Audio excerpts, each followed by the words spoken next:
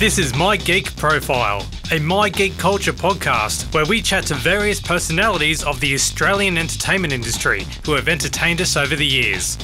My name is Matt Fulton, producer, editor and host. I've been part of the media landscape for more than 15 years and I love finding out more about people who have been on television, movies, music, radio, just to see what makes them tick as well as entertain. Gavin Wood is a man of many talents. For decades, you've heard him on radio playing tunes and on television announcing tunes. He's dabbled in a bit of acting and producing TV shows and movies, but he's highly passionate about music, especially artists from the 1960s to the 1980s. Gavin Wood is especially known as the voiceover for Countdown, a music show broadcast from 1974 to 1987 on ABC TV and hosted by Ian Molly Meldrum. It was a huge success and has reached a new generation thanks to repeats for Retro Month themes on ABC's Rage. He's dabbled in a bit of silver screen acting as well, appearing in a 1980s Australian horror/movie Houseboat Horror, co-starring Alan Dale, Animal from Hey Hey It's Saturday, and the soundtrack created by Uncanny X-Men's Brian Mannix. He also hosted the Pop Report segment on Hey Hey It's Saturday in the 80s. With other appearances in movies and TV shows such as Mull, The Real Thing and Spicks and Specks, he's now hosting his own podcast, the Gavin Wood Countdown Podcast, showcasing artists from the Countdown era and having in-depth one-on-one chats. I caught up with Gavin to find out more about his amazing career. Gavin Wood, thank you for joining. Matt, it's my pleasure. You have an extensive CV. You're a radio announcer, a TV presenter, voiceover, actor, MC. It's huge. Now, can you take me back to the earliest time in your radio career and how did you get your first role? Well, I started in September 1973. I was singing in some bands in Brisbane and I was driving home one afternoon listening to the radio, as I did every day, and I was listening to 4BH, which is now, I think, whatever the radio station. They changed so much, I've forgotten what it morphed into, probably Mix or something. But 4BH, and there was an ad for a radio school, Ben Beckinsale's radio school, and I thought, oh, gee, that's going to help me while I'm singing songs, between the songs, communicating to the audience. So I thought, oh, I'll do that. And I think it was $5 a night, 2 nights a week. Back then. And so I did the radio course, and halfway through the radio course I thought, this is really good. I like radio. I'm starting to like this because, you know, I've got the gift of the gab and I don't mind having a chat. So I did the radio course, went back to my normal job, which I had during the day, which is a accounts clerk at Thies, Peabody, Mitsui. I was writing out checks for Euclid Tyres for the coal mines, you know, like for $1.5 million, you know, and stuff like that. It was good fun. And then I got a call from my mother one morning. She said, oh, can you give Ben Beckinsale a call? So I gave Ben Beckinsale a call at 4BH and he said, mate, there's a job going at 4MB in Maryborough in Queensland. I said, yeah. He said, you want to make contact with the general manager. And the general manager was Frank Warwick, who read news at Channel 7 in Brisbane. And he was, before he got into reading news, he was in radio, came from Toowoomba. Then he ended up as general manager at 4MB. So I rang Frank and he said, yeah. He said, can you come up? I said, I'll be on the first flight up. So the next morning I took the Fokker Friendship up to Maryborough. And I went into the radio station, met everybody, and he said, now, I just want you to go into the booth and read a couple of scripts for me. I said, yeah, sure. So I went in and read a couple of scripts and came back out and I sat down and he looked at me and he said, it's film, not film. And I went, oh, I'm so sorry. Did I say that? He said, yes, you did. And I thought, oh, no, my job's gone. I've missed it, you know. He said, when can you start? I said, right now. He said, you've got no clothes with you. I said, I know, but I'm eager. He said, no. He said, go back home, load up your car and start next Monday. And that's how it happened. It was wonderful. Well, because nowadays you have to go out even further, say regional or whatever, and have clothing on the back of you, really, or everything that you own, and go from there. You just really have to keep door knocking or sending out air checks. Yeah, well, before that, Matt, what I did, after I finished the radio course, you get a tape, you know, of half a dozen cold reads that you do. I got a reel-to-reel tape of that. So what I did, I drove from Brisbane to Sydney and stopped into all the radio stations all down the East Coast. And met the manager, the program director at 2NX in Newcastle. Then I went to, Murwillumbah, all the way down to Sydney. And no one would give me a job straight away. They said, "Oh, look, we'll be in touch." I said, "Good, yeah, I'm just driving out to Sydney to see some relatives." So I drove back, and I started at 4MB, and then a week later, I got an offer to go to Gunnedah, which is in northern New South Wales, out in the back blocks. And I went into Frank and I said, "Oh, look, I've been offered a job in Gunnedah." And he went, "Oh, that's fantastic. Are you going to take it?" I said, "Of course not." But that's you've got to show some ingenuity these days, because all that's changed now. You've got to be persistent, and two, you've got to keep knocking on their doors and being a little inventive. Yeah, that infrastructure, of country radio, where the jocks go to Charleville and stay there for a year and a half, and then they move closer in and closer in. I mean, that's not there anymore because of the central hubs and all of that. It's a lot more difficult for young announcers to get a job these days. Can you tell me about your transition from radio to television? Other than your extensive radio disc jockey work, you're significantly known to be the glorious voiceover and occasional presenter for the music show on the ABC called Countdown. And other than the podcast, but we'll discuss that later. So how were you approached to do this role? Well, I was lucky. I was at 4BC in Brisbane, and I got offered the job at 3XY in Melbourne, which I took straight away. And I went down there, and the program director, who came from 4BC, Graham Smith, wonderful guy, Graham said, "Look, all the guys sound like the old 3XY Final Mile. How you doing?" And he said, "You've come from a fantastic format where you've got to announce their records, you've got to, throw to a race at Doomben, tell a few gags, and throw to the newsroom and do all that." So my delivery was a lot different to the guys on the radio station. So he said, "I want you to do breakfast." He said, "But come in and start midnight to dawn." And the breakfast announcer looks like he's going to move back to Newcastle. His wife is putting a lot of pressure on him to move back to their hometown. So I went, "Yeah, sure." So I went in there and learnt the desk, for a couple of weeks. And then about a month into it, I got put into breakfast because David Jones had moved back to Newcastle. And I was doing breakfast there probably for about, a month. And Paul Turner was doing nights on 3XY. Paul Turner was the voiceover guy in Countdown. And he walked into my studio when I was finishing at 9 o'clock one morning, and he said, "What are you doing when you finish, knackers?"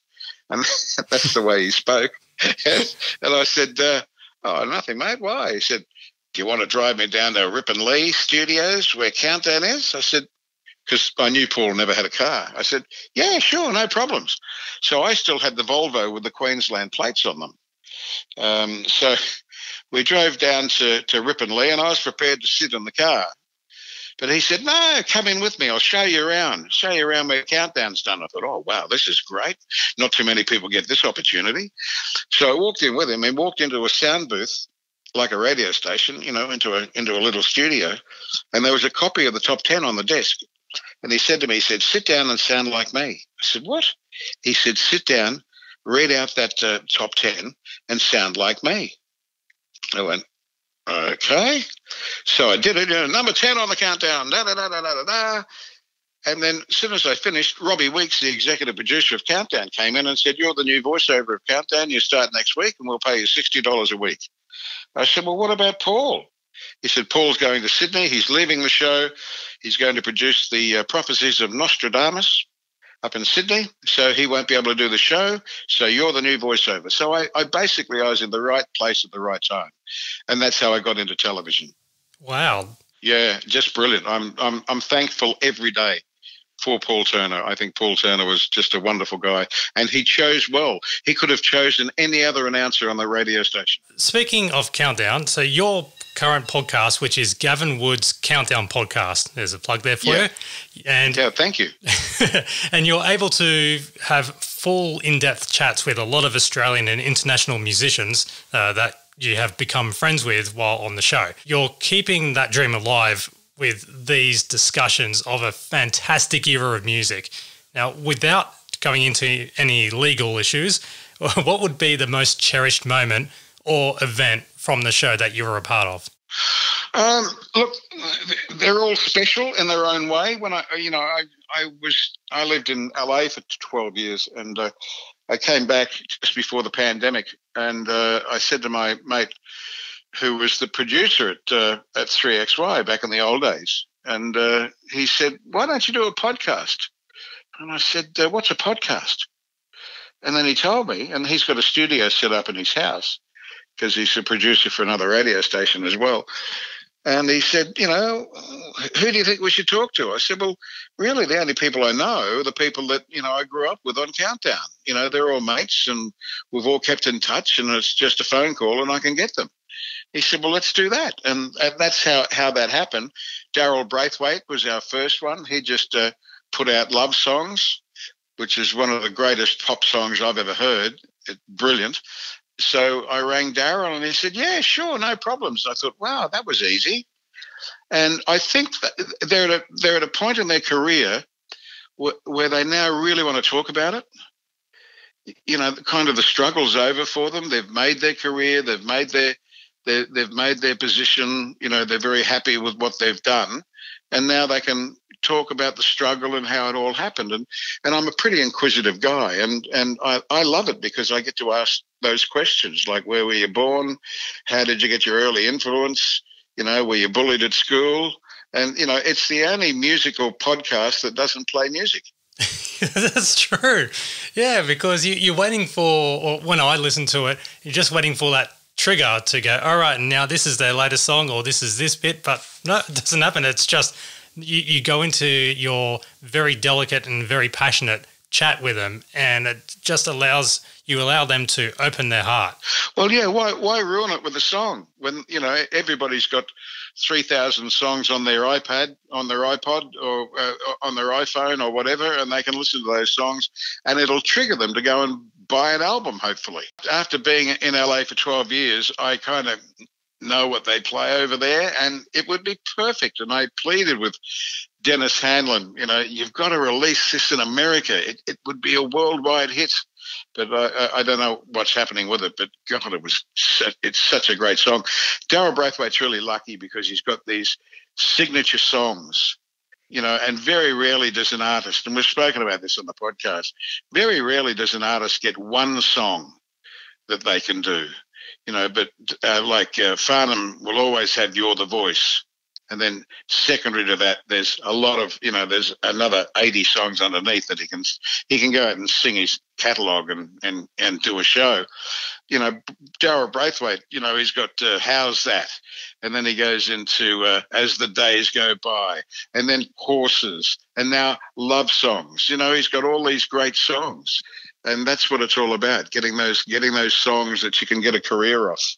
Well, speaking of other musicians and other artists, you also ended up hosting a regular weekly segment called The Pop Report on Hey Hey Saturday in the mid-'80s. Now, the shenanigans, are you okay to talk about this? Oh, yeah. I had a lot of fun. Doing that. It was terrifying but funny at the same time. Well, because of the episodes being up on heyhey.tv, and I've paid a subscription and watched a few episodes.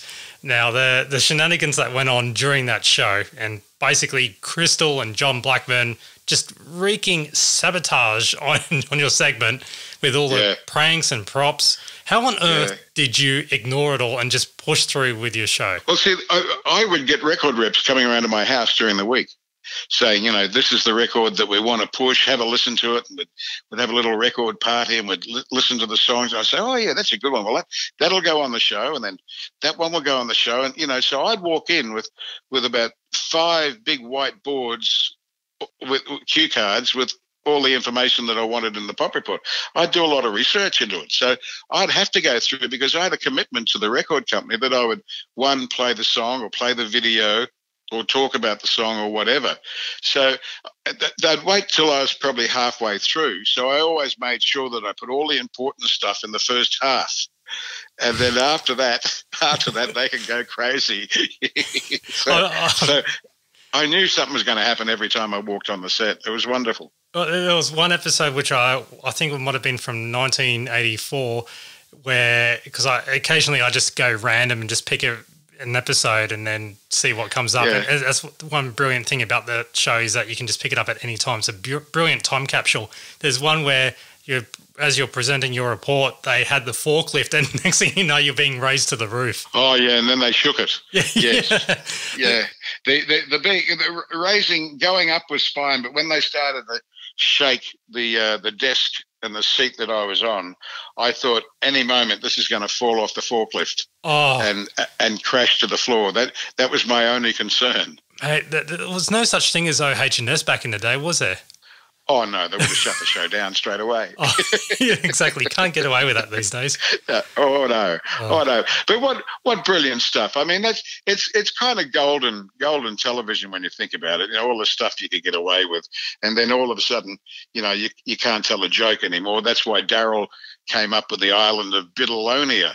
Yeah. Because he wasn't allowed to tell Irish jokes anymore or Polish jokes. You weren't allowed to tell those, you know, and everybody started getting serious. So he came up with the idea of Biddlelonia so he could tell the joke. That's very clever. I didn't really think about that. Well, there you go. You've learned something today, Matt. Fantastic. That's fantastic. I'm going to dive back into your other side of your career, which is you're a bit of a part-time actor. And you've popped up on various TV shows other than yourself, but you've been in movies like Mull and The Real Thing. One that I really love the most is the Aussie cult classic Houseboat Horror. Now, that is where the whole concept is where a houseboat is rented by a rock band and production crew in order to film a music clip and only to be terrorised by a really crazed murderer. And then you find out who it is later on in the movie. But you play a character called Costello. And Jimmy Costello, which was always the name. If I ever went bust in radio and creditors were trying to find me, I'd go over to Perth and get a job on radio there, and my name would be Jimmy Costello.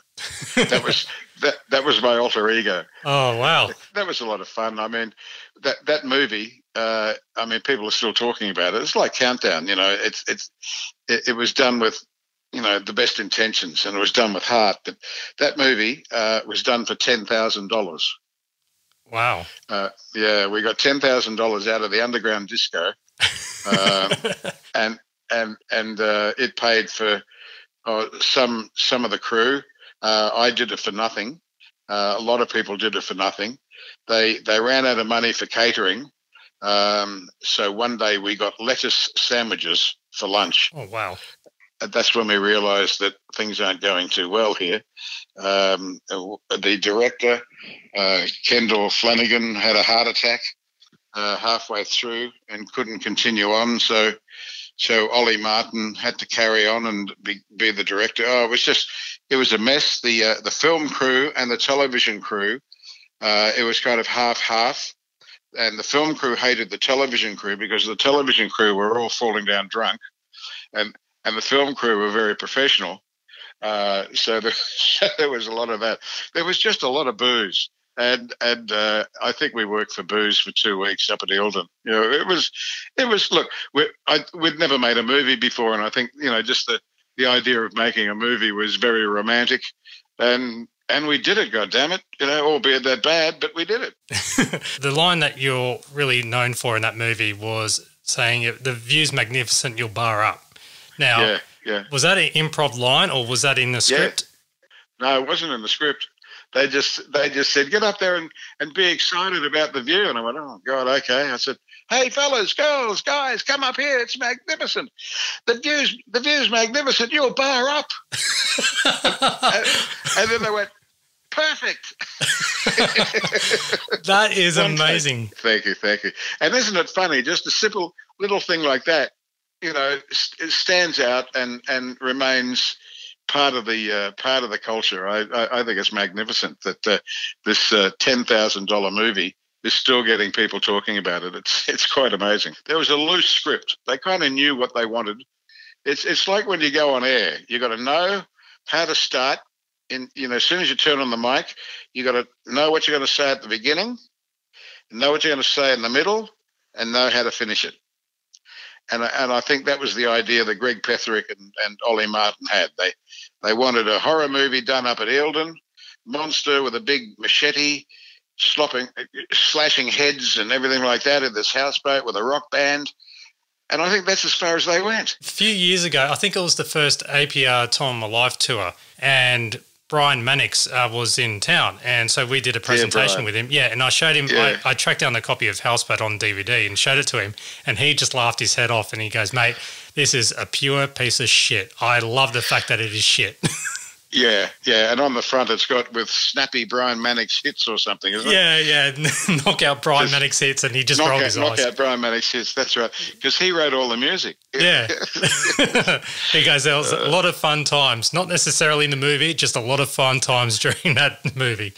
It basically was. It was just controlled chaos and as I said before, a lot of VB. In 1992, The Late Show highlighted bits and pieces with a segment called Countdown Classics. Now, did you manage to catch a glimpse of it when it was on TV? I know that Tony Martin liked some Countdown. Tony Martin got into Houseboat Horror as well. God love him. And I loved all those guys. They were so funny. And Jane Kennedy, that was such a great mix of people. Thanks to the rescuing of the tapes by, were you actually part of it? Were you helping Molly save the tapes of Countdown? Well, it was actually Ted Emery, one of the producers. Ted Emery went on to produce Tom Gleisner and Jane Kennedy and all those people in their first television roles. But Ted Emery saw what they were doing, and they were wanting to get all these tapes because the ABC didn't have any budget to buy new tapes. So they were going back into the archive, taking out these tapes and re-recording over them. So Ted, God love him, put a whole stack of countdowns in the boot of his car and drove around like that for quite a few months until the plunging was over. Oh, wow. And the pillaging was over, yes. So he saved a lot of copies of Countdown. When Rage Free plays the episodes of Countdown every January, have you tuned into an episode or two, or do you get people asking, this episode, blah, blah, blah, and it was on that night, but you weren't aware of it. Have you been called out by anyone in regards to a recently played repeat? No, not really. I used to know when the repeats were on because all of a sudden my social media would activate and I'd get more friend requests. Of course.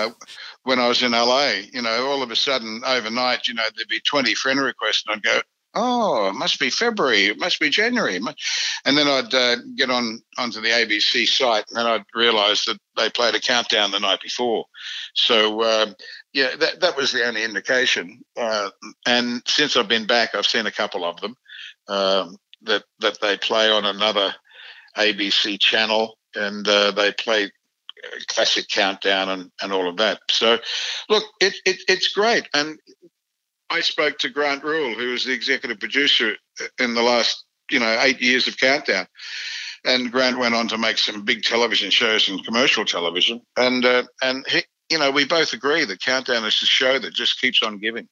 Because it was done without any agenda. We went in there with clean hearts and minds, no egos. All we wanted to do was elevate Australian music to the level of international music. And we wanted to get all our bands up to a level by giving them a stage and giving them a workplace so that they can work on their craft.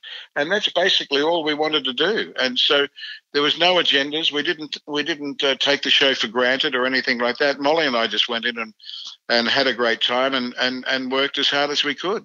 What are your thoughts on, with the repeats of Countdown and also the specials that you have done recently of Classic Countdown, which were absolutely amazing?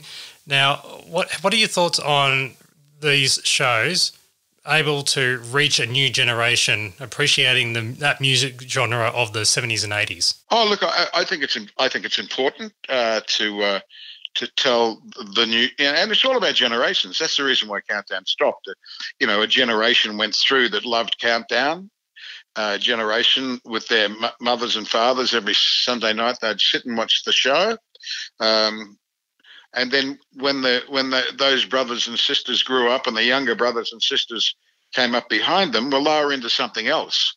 They went into Countdown. So naturally, the 3 million people that watched every Sunday night started to fall off at the end because it had come to the end of its generation.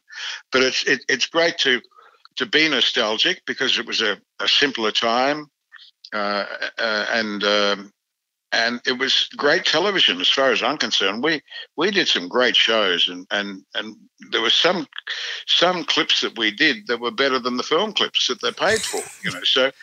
So because of that, and because it went all around Australia on ABC television, that was the impact of the show. So I think because of that, people now are nostalgic, but I don't think that's big enough for a similar Countdown to come on because there's too many distractions, like what happened when the demise of Countdown. Computers came in, video games came in, and all of a sudden there was lots of distractions, and people forgot about that 6 o'clock showing on a Sunday night. The TV series, the Channel 7 series, which was based on Molly Meldrum's life, how did you feel about comedian and actor Ed Kavalee playing you in the show?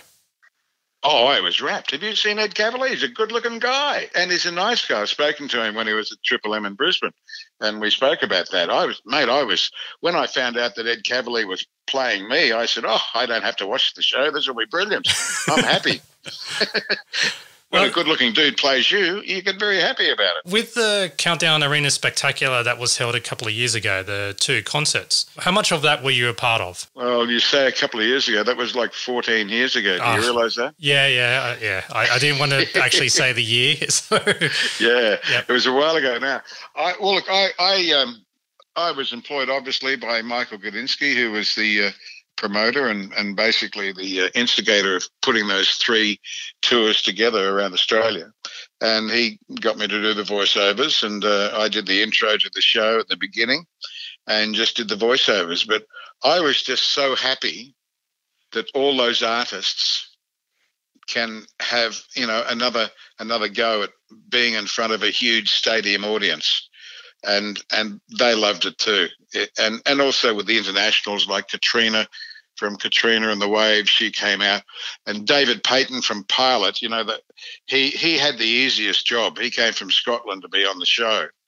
And he would go out and go, "Oh, ho, ho, it's magic." And then all of a sudden the whole crowd just took the song. And he just sat back and let the crowd sing that song. Then his next song was January, and then everybody sang the song. And he got off stage one night, and I said, "You're the laziest person in music in the world right now." He said, "Oh, why?" I said, "You don't have to do a bloody thing." He said, "Yeah, they're good songs, aren't they?" That's all you need. He's made millions out of those 2 songs with backing for insurance companies, all these other big corporate companies in America. I used to hear magic, "Oh, ho, ho, it's magic," behind cosmetic commercials, everything, all on American television. He's made a fortune, and good luck to him. He's a nice guy. Other than your very successful Countdown podcast, what current or future projects are you working on that you can reveal? Well, we've just signed with the ARN network, which is Gold and WS and KQ in Brisbane and a couple of stations in Adelaide and one in Perth, to do a Countdown show. Oh, wow. For 10 weeks. Hopefully it'll be in the same time slot as Countdown every Sunday night at 6 p.m. for 10 weeks. And it's using parts of our podcast and playing some of the songs, which is probably exactly what people want. And they'll get it in this 10-part series of Gavin Wood's Countdown on the ARN network. Oh, I got to tune in for that. That sounds amazing. Now, if you could go back in time and relive any moment in your life, what part of that timeline would you jump back to? Gee, Matt, that's a great question. Great question to ask someone. I think I might steal that for my podcast. You're more than welcome to. That's a very good question. I don't really want to go back. I'd love to go back I grew up in Roma in Western Queensland as a young boy from 0 to 14. And I loved that time of innocence growing up in a country town. Loved that a lot, but I wouldn't want to necessarily go back. I've done everything, and I'm always optimistic and positive, and I've been taught in radio to always lean forward and anticipate what's coming.